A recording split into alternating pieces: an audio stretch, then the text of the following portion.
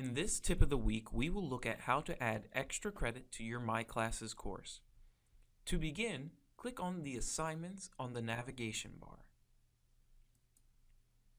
Next, click on the red Add Assignment button.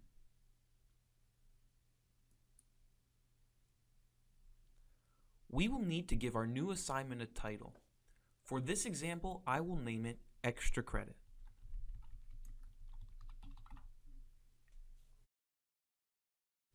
For this extra credit, we want to make sure that the assignment is worth 0 points.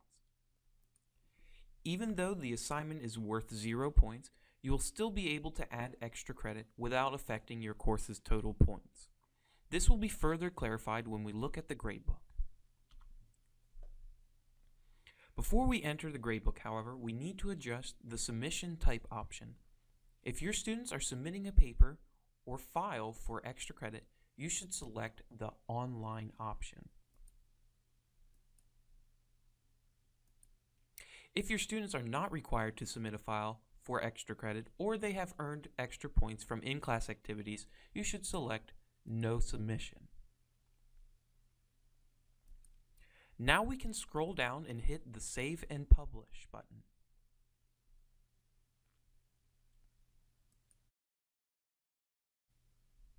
The extra credit column has been successfully created. We can begin to add extra credit through the gradebook. To access the gradebook, click on Grades on the navigation bar.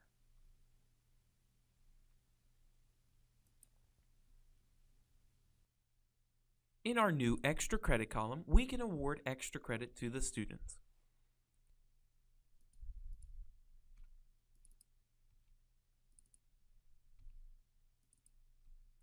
Because this extra credit assignment is worth 0 points, we will avoid negatively affecting final grades for students who have not received any extra credit points. You may also add extra credit directly to another gradebook column. For example, this midterm paper was worth 50 points. This student has received a perfect score. However, I felt they went above and beyond what was required and should receive extra points for their work. I can click on their grade and adjust the score to a grade that I feel is more appropriate. This also counts as extra credit for the student. Thank you for listening to this tip.